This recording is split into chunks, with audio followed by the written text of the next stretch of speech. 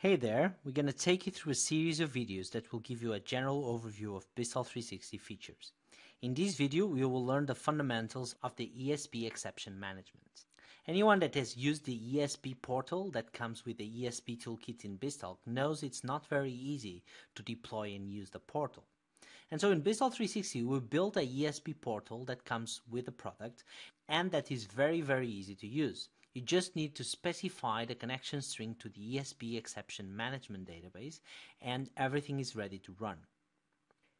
And so what we made available in BizTalk360 is the ability for you to query the ESB Exception database. This follows the BizTalk360 common querying capability.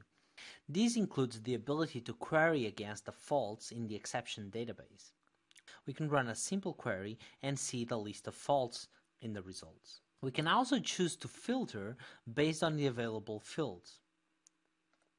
For instance, we could choose to filter based on daytime. And so we see just one fault that matches the criteria. Another thing we can do is also to visualize the details of a particular fault. So here we have the fault details. We also have the exception details of why this message has been sent to the fault database. And we can also see the messages associated with the fault. In this case, we have only one message. And if I click on the details, we can see the properties of the message.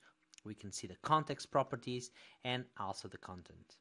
One of the features we also made available is the ability to edit and resubmit. So we can correct the message and then we can submit the message back to BizTalk. We can choose through which receive location we want to resubmit, and you can see the message has been successfully resubmitted. Another option we provide is now the ability to do bulk resubmit. So we can select multiple messages and resubmit them at one go.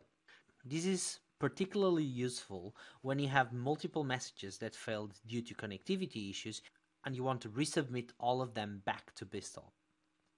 So you can choose here which port you want to send them through and you can hit submit for all selected messages.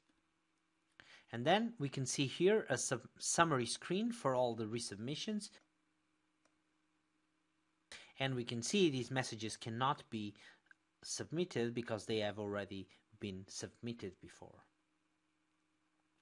Another feature we also introduced is the ability for you to download the message as a file or send it through email. And if you want to export this grid result set, you can download this as a CSV file. As with any querying capability within BizTalk360, you can open, save, copy and delete queries. And this is all for ESB Exception Management.